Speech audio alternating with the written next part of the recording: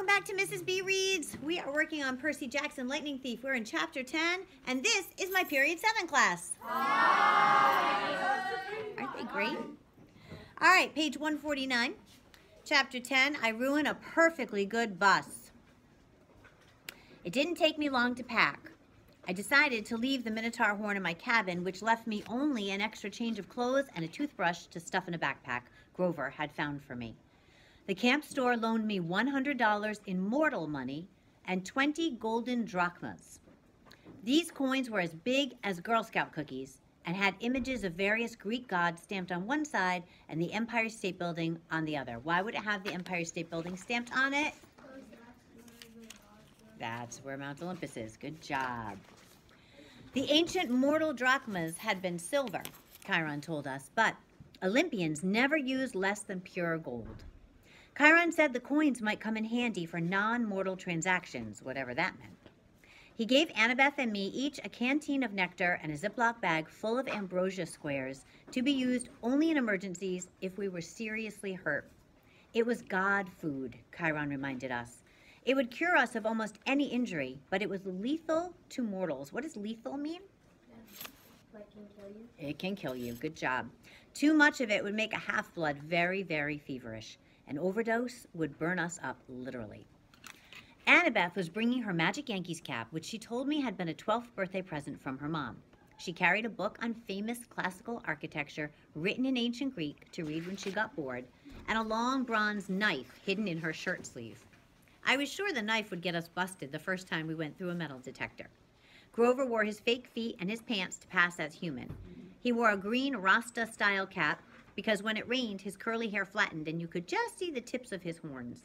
His bright orange backpack was full of scrap metal and apples to snack on. In his pocket was a set of reed pipes his daddy goat had carved for him, even though he only knew 2 songs, Mozart's Piano Concerto No. 12 and Hilary Duff's So Yesterday, both of which sounded pretty bad on reed pipes. We waved goodbye to the other campers and took one last look at the strawberry fields, the ocean, and the big house, then hiked up Half-Blood Hill to the tall pine tree that used to be Talia, daughter of Zeus. Chiron was waiting for us in his wheelchair. Next to him stood the surfer dude I'd seen when I was recovering in the sick room. According to Grover, the guy was the camp's head of security. He supposedly had eyes all over his body, so he could never be surprised. Today, though, he was wearing a chauffeur's uniform, so I could only see extra peepers on his hands, face, and neck. This is Argus, Chiron told me. He will drive you into the city and, well, keep an eye on things. So I got to stop right there and show you this Greek myth. Can you think about an animal that has a lot of eyes? Kind of, sort of. What do you think, Tom? A cyclops only has 1 eye. What, honey? A scary spider? Yeah. Nope, not that. Keep thinking. I'll give you a hint. It's a bird. Not a pterodactyl. So this book that I'm flipping through, this is the Dollier's Book of Greek Myths, which is amazing, amazing, amazing. Go and pick one up or take it out of the library. I'm sure school libraries have this. It's sort of the ultimate resource of Greek mythology. And what I'm looking for is a myth, I'm not having a lot of luck finding it, involving Hera and Argus. Argus was Hera's personal bodyguard. And, oh, I'm not finding it. Oh my goodness, come on, I gotta get this. You guys will love this story. Why didn't I mark it with a sticky note? I don't know. I don't know. Well, I'm telling you, when we're done here, go and look it up. Oh wait, is that it? Nope, that's not it. Go look it up. Oh, I can't believe I couldn't find it, but it's in here. And then you can solve the riddle. The animal with the most eyes. Anyway, okay. Argus, keep an eye on things. I heard footsteps behind us. Luke came running up the hill carrying a pair of basketball shoes. Hey, he panted, glad I caught you. Annabeth blushed the way she always did when Luke was around. Just wanted to say good luck, Luke told me, and I thought, maybe you could use these. He handed me the sneakers, which looked pretty normal. They even smelled kind of normal. Luke said, Maya. White bird's wings sprouted out of the heels, startling me so much I dropped them. The shoes flapped around on the ground until the wings folded up and disappeared. Awesome, Grover said. Luke smiled. Those served me well when I was on my quest. Gift from Dad. Of course, I don't use them much these days. His expression turned sad. I didn't know what to say. It was cool enough that Luke had come to say goodbye. I'd been afraid he might resent me for getting so much attention the last few days. But here he was, giving me a magic gift. It made me blush almost as much as Annabeth. Hey, man, I said, thanks. Listen, Percy, Luke looked uncomfortable. A lot of hopes are riding on you, so just kill some monsters for me, okay? We shook hands. Luke patted Grover's head between his horns, then gave a goodbye hug to Annabeth, who looked like she might pass out. After Luke was gone, I told her, you're hyperventilating. I'm not. You let him capture the flag instead of you, didn't you? Oh, why do I want to go anywhere with you, Percy? She stomped down the other side of the hill, where a white SUV waited on the shoulder of the road. Argus followed, jingling his car keys. I picked up the flying shoes and had a sudden bad feeling. I looked at Chiron. I won't be able to use these, will I? He shook his head. Luke meant well, Percy, but taking to the air, that would not be wise for you. Who remembers why Percy can't take to the air? Because that's the land of Zeus. That is the land of Zeus. Now I'm looking through the index to find this myth. It's bugging me that I can't find it. All right, Brody, come here. Come here, child. I'm going to put one of my minions on this task. Can you look up the myth of Argus? It should be in here somewhere. Check it out. Let me know when you find it. Okay. Here we go. Yeah. So Percy can't go up in the air because that's Zeus's dominion and he'll get zapped. All right.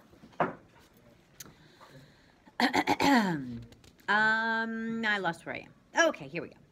I nodded, disappointed, but then I got an idea. Hey, Grover, you want a magic item? His eyes lit up. Me?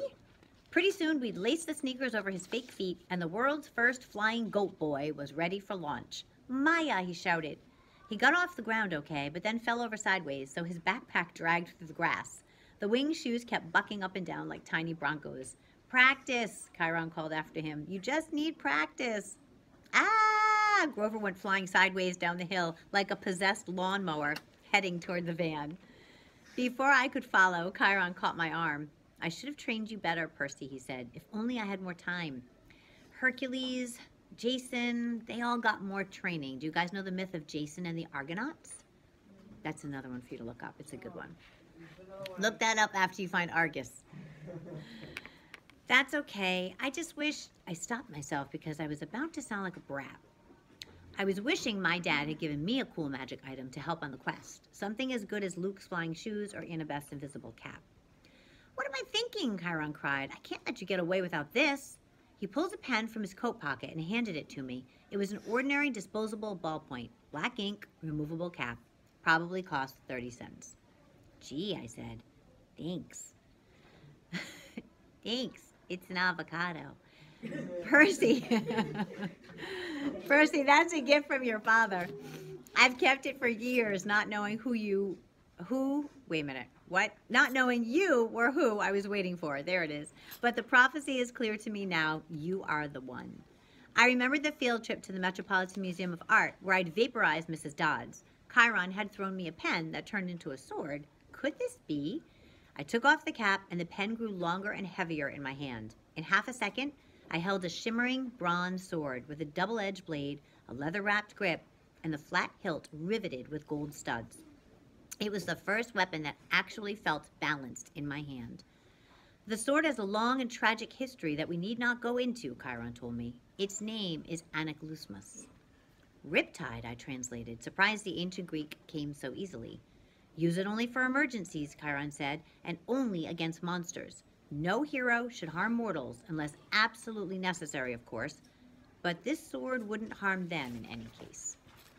I looked at the wickedly sharp blade. What do you mean it wouldn't harm mortals? How could it not? The sword is celestial bronze, forged by Cyclops, tempered in the heart of Mount Etna, cooled in the river Lethe. It is deadly to monsters, to any creature from the underworld, provided they don't kill you first. But the blade will pass through mortals like an illusion. They simply are not important enough for the blade to kill. And I should warn you, as a demigod, you can be killed by either celestial or normal weapons. You are twice as vulnerable. Good to know. Now recap the pen. I touched the pen cap to the sword tip and instantly Riptide shrank to a ballpoint pen again. I tucked it in my pocket, a little nervous because I was famous for losing pens at school. You can't, Chiron said. Can't what? Lose the pen, he said. It is enchanted. It will always reappear in your pocket. Try it. Did you find it? Thank you so much. Bring it on down. All right, so we found this myth. Going back a couple pages to Argus, the bodyguard. I went through the half the book. You are awesome. Thank you so much. So there's this myth about Hera. And Hera, who's Hera? Zeus's wife, queen of the gods. Very good. Goddess of marriage. And there's her bodyguard, Argus. See him there with the eyes all over his body? Do you guys see that? Yeah. Right?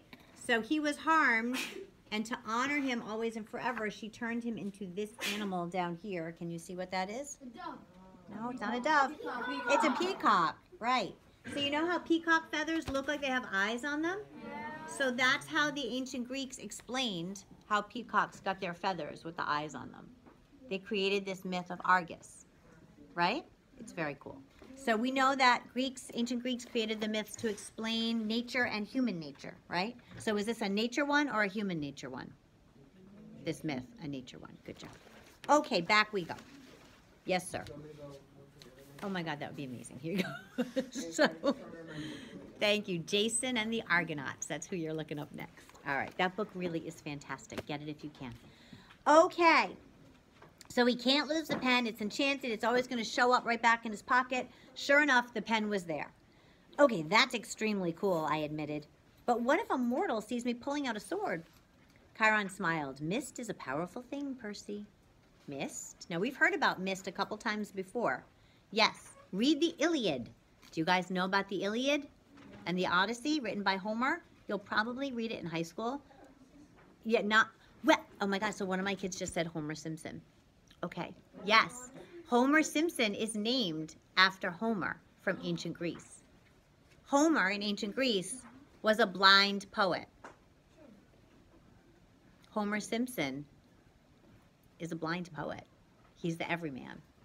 And he kind of stumbles through life blindly, right? Do you guys know The Simpsons? Does anybody watch The Simpsons? Okay. There's so much Greek mythology embedded in The Simpsons. Yeah, check it out. Okay, read the Iliad. It's full of references to the stuff. Whenever divine or monstrous elements mix with the mortal world, they generate mist with a capital M, which obscures the vision of humans. You will see things just as they are, being a half-blood, but humans will interpret things quite differently. Remarkable, really, the lengths to which humans will go to fit things into their version of reality. I put Riptide back in my pocket. For the first time, the quest felt real. I was actually leaving Half-Blood Hill. I was heading west with no adult supervision, no backup plan, not even a cell phone. Chiron said cell phones were traceable by monsters. If we used one, it would be worse than sending up a flare. I had no weapon stronger than a sword to fight off monsters and reach the land of the dead. Chiron, I said, when you say the gods are immortal, I mean, there was a time before them, right? 4 ages before them, actually. The time of the Titans was the 4th age, sometimes called the Golden Age, which is definitely a misnomer, which means it's wrongly named. This, the time of Western civilization and the rule of Zeus, is the 5th age. So what was it like before the gods? Chiron pursed his lips. Even I am not old enough to remember that, child, but I know it was a time of darkness and savagery for mortals. Kronos, the lord of the Titans, called his reign the Golden Age because men lived innocent and free of all knowledge. But that was mere propaganda. The Titan King cared nothing for your kind except as appetizers or a source of cheap entertainment. It was only in the early reign of Lord Zeus, when Prometheus, the good Titan, brought fire to mankind, that your species began to progress. Can you find me the myth about Prometheus, too, while you're in there? He's busy. What, honey? He did, and we're going to talk about that. Yep. And even then, Prometheus was branded a radical thinker. Zeus punished him severely, as you may recall. And one of my kids just said, what happened to Prometheus? What happened to him? He chained him to a rock. He got chained to a rock. Why? Because he gave them fire against Zeus. He stole fire from Mount Olympus and brought it down to man. So what does that myth in ancient Greece explain? How we got fire. Yeah, good. How we got fire. Nice job. Of course, eventually the gods warmed to humans and Western civilization was born. But the gods can't die now, right? I mean, as long as Western civilization is alive, they're alive. So even if I failed, nothing could happen so bad it would mess up everything, right? Chiron gave me a melancholy smile. No one knows how long the age of the West will last, Percy. The gods are immortal, yes, but then so are the Titans. They still exist, locked away in their various prisons, forced to endure endless pain and punishment, reduced in power, but still very much alive. May the fates forbid that the gods should ever suffer such a doom, or that we should ever return to the darkness and chaos of the past. All we can do, child, is follow our destiny. Our destiny, assuming we know what that is. Relax, Chiron told me. Keep a clear head, and remember, you may be about to prevent the biggest war in human history. Relax, I said. I'm very relaxed. When I got to the bottom of the hill, I looked back. Under the pine tree that used to be Talia, daughter of Zeus, Chiron was now standing in full horseman form, holding his bow high in salute. Just your typical summer camp send-off by your typical centaur. Argus drove us out of the countryside and into western Long Island. It felt weird to be on a highway again. Annabeth and Grover sitting next to me as if we were normal carpoolers. After 2 weeks at Half-Blood Hill, the real world seemed like a fantasy. I found myself staring at every McDonald's, every kid in the back of his parents' car, every billboard and shopping mall. So far, so good, I told Annabeth. 10 miles and not a single monster. She gave me an irritated look. It's bad luck to talk that way, seaweed brain. Remind me again, why do you hate me so much? I don't hate you. Could have fooled me. She folded her cap of invisibility. Look, we're just not supposed to get along, okay? Our parents are rivals. Why? How many reasons? Oh, she sighed. How many reasons do you want? So I'm going to stop there for 1 second to show you what my minion Brody has discovered. Thank you. That's okay. So there's 2 more myths I want you to check out. This one is the myth of Jason and the Argonauts. It's called the Golden Fleece, and you guys can Google it. There's a great website that we use called Mr. Don with 2Ns.org. It has all of these myths on there in kind of a simplified version. So Jason and the Argonauts, Jason was one of the heroes of ancient Greece, just like Hercules, right? And then what was the other myth we were looking up? It was the... Prometheus. Did you find that one? No. Oh, it's here. All right, he's going to go find Prometheus for us. But that's another great myth. Thank you. So all of these myths are referenced over and over and over again in literature and popular culture. They're alluded to all the time. So that's why this book is so important, and Greek mythology is so important for you to understand. Because when you understand it, you start to recognize it in other pieces of work. All right, here we go. So now Annabeth is going to explain why Athena and Poseidon don't get along. How many reasons do you want? One time, my mom caught Poseidon with his girlfriend in Athena's temple, which is hugely disrespectful. Another time, Athena and Poseidon competed to be the patron god for the city of Athens. Your dad created some stupid saltwater spring for his gift. My mom created the olive tree. The people saw that her gift was better, so they named the city after her. They must really like olives. Oh, forget it. Now, if she invented pizza, that I could understand. I said forget it. In the front seat, Argus smiled. He didn't say anything, but one blue eye on the back of his neck winked at me. Traffic slowed us down in Queens. By the time we got into Manhattan, it was sunset and starting to rain. Argus dropped us at the Greyhound station on the Upper East Side, not far from my mom and Gabe's apartment. Taped to a mailbox was a soggy flyer with my picture on it. Have you seen this boy? I ripped it down before Annabeth and Grover could notice. Argus unloaded our bags, made sure we got our bus tickets, then drove away, the eye on the back of his hand opening to watch us as he pulled out of the parking lot. Creepy. I thought about how close I was to my old apartment. On a normal day, my mom would be home from the candy store by now. Smelly Gabe was probably up there right now playing poker, not even missing her. Grover shouldered his backpack. He gazed down the street in the direction I was looking. You want to know why she married him, Percy? I stared at him. Were you reading my mind or something? Just your emotions, he shrugged. Guess I forgot to tell you, satyrs can do that. You were thinking about your mom and your stepdad, right? I nodded, wondering what else Grover might have forgotten to tell me. Your mom married Gabe for you, Grover told me. You call him smelly, but you've got no idea. The guy has this aura. Yuck. I can smell him from here. I can smell traces of him on you, and you haven't been near him for a week. Thanks, I said. Where's the nearest shower? You should be grateful, Percy. Your stepfather smells so repulsively human, he could mask the presence of any demigod. As soon as I took a whiff inside his Camaro, I knew. Gabe has been covering your scent for years. If you hadn't lived with him every summer, you probably would have been found by monsters a long time ago. Your mom stayed with him to protect you. She was a smart lady. She must have loved you a lot to put up with that guy, if that makes you feel any better. It didn't, but I forced myself not to show it. I'll see her again, I thought. She isn't gone. I wondered if Grover could still read my emotions, mixed up as they were. I was glad he and Annabeth were with me, but I felt guilty that I hadn't been straight with them. I hadn't told them the real reason I'd said yes to this crazy quest. The truth was, I didn't care about retrieving Zeus's lightning bolt, or saving the world, or even helping my father out of trouble. The more I thought about it, I resented Poseidon for never visiting me, never helping my mom, never even sending a lousy child support check. He'd only claimed me because he needed a job done. All I cared about was my mom. Hades had taken her unfairly, and Hades was going to give her back. You will be betrayed by one who calls you a friend, the oracle whispered in my mind. You will fail to save what matters most in the end. Shut up, I told it. The rain kept coming down. We got restless waiting for the bus and decided to play some hacky sack with one of Grover's apples. Annabeth was unbelievable. She could bounce the apple off her knee, her elbow, her shoulder, whatever. I wasn't too bad myself. The game ended when I tossed the apple toward Grover and it got too close to his mouth. In one mega goat bite, our hacky sack disappeared. Core, stem, and all. Grover blushed. He tried to apologize, but Annabeth and I were too busy cracking up. Finally, the bus came. As we stood in line to board, Grover started looking around, sniffing the air like he smelled his favorite school cafeteria delicacy, enchiladas. Can you guys close the door? What is it? I asked. I don't know, he said tensely. Maybe it's nothing.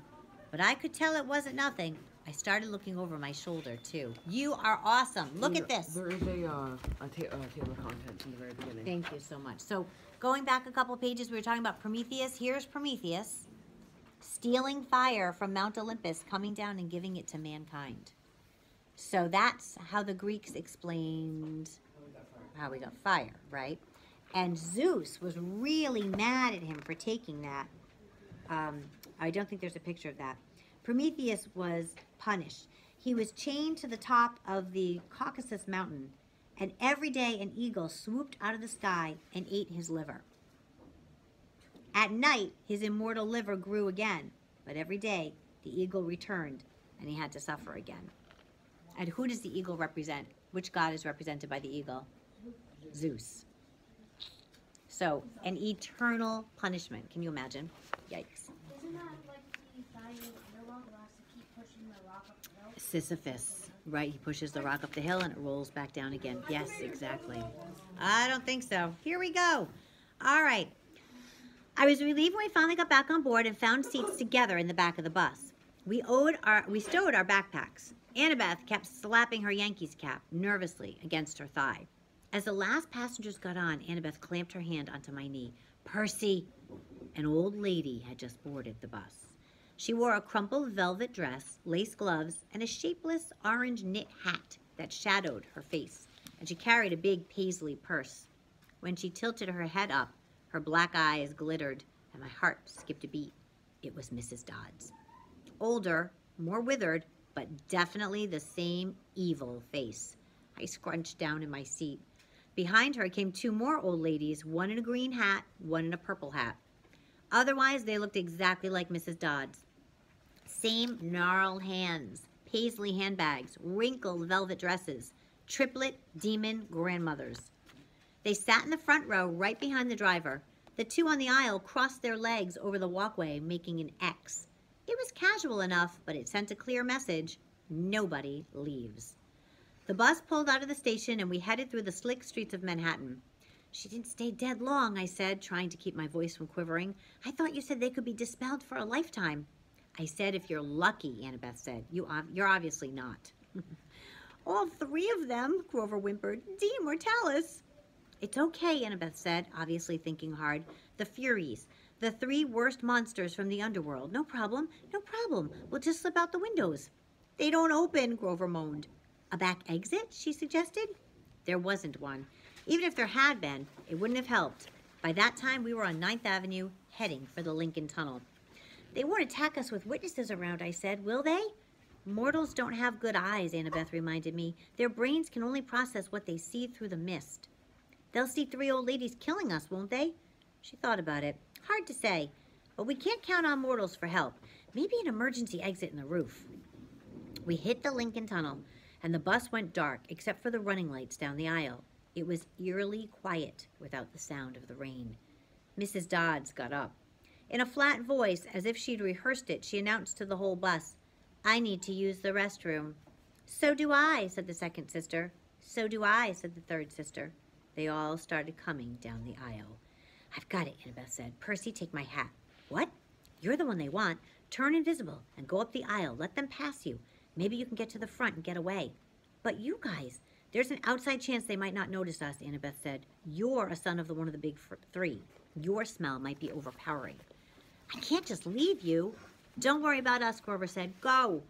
My hands trembled. I felt like a coward, but I took the Yankees cap and put it on. When I looked down, my body wasn't there anymore. I started creeping up the aisle. I managed to get up 10 rows, then duck into an empty seat just as the Furies walked past. Mrs. Dodd stopped, sniffing, and looked straight at me. My heart was pounding. Apparently, she didn't see anything. She and her sisters kept going. I was free. I made it to the front of the bus. We were almost through the Lincoln Tunnel now. I was about to press the emergency stop button when I heard hideous wailing from the back row. The old ladies were not old ladies anymore. Their faces were still the same. I guess those couldn't get any uglier. But their bodies had shriveled into leathery, brown hag bodies with bats' wings and hands and feet like gargoyle claws. Their handbags had turned into fiery whips. The Furies surrounded Grover and Annabeth, lashing their whips, hissing, "Where is it? Where?" The other people on the bus were screaming, cowering in their seats. They saw something, all right. "He's not here," Annabeth yelled. "He's gone." The Furies raised their whips.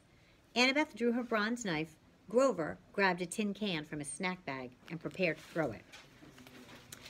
What I did next was so impulsive and dangerous, I should have been named ADHD Poster Child of the Year. The bus driver was distracted, trying to see what was going on in his rearview mirror. Still invisible, I grabbed the wheel from him and jerked it to the left. Everybody howled as they were thrown to the right, and I heard what I hoped was the sound of 3 Furies smashing against the windows. "Hey!" the driver yelled. "Hey, whoa!" We wrestled for the wheel. The bus slammed against the side of the tunnel, grinding metal, throwing sparks a mile behind us. We careened out of the Lincoln Tunnel and back into the rainstorm. People and monsters tossed around the bus. Cars plowed aside like bowling pins. Somehow, the driver found an exit. We shot off the highway, through 6 traffic lights, and ended up barreling down one of those New Jersey rural roads where you can't believe there's so much nothing right across the river from New York. There were woods to our left, the Hudson River to our right, and the driver seemed to be veering towards the river. Another great idea. I hit the emergency brake. The bus wailed, spun a full circle on the wet asphalt, and crashed into the trees. The emergency lights came on, the doors flew open, the bus driver was the first one out, the passengers yelling as they stampeded after him. I stepped into the driver's seat and let them pass.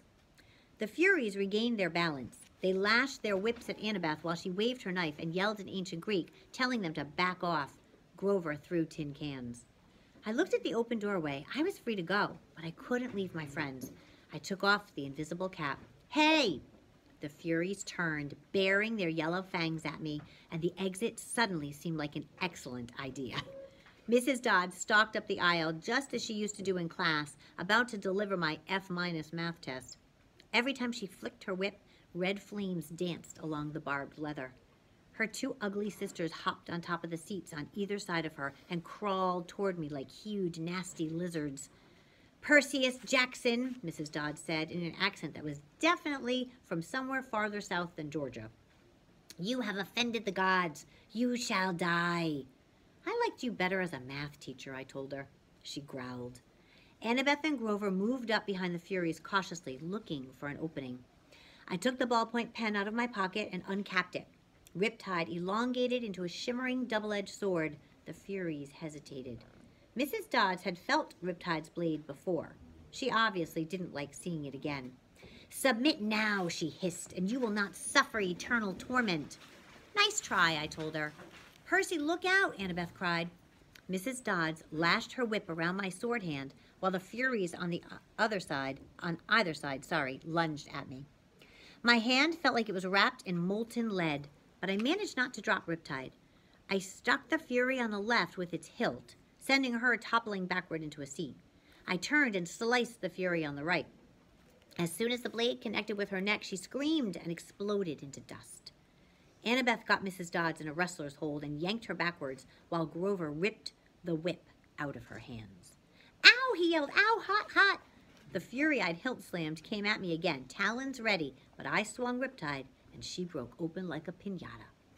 Mrs. Dodds was trying to get Annabeth off her back. She kicked, clawed, hissed, and bit, but Annabeth held on, while Grover got Mrs. Dodds' legs tied up in her own whip. Finally, they both shoved her backward into the aisle.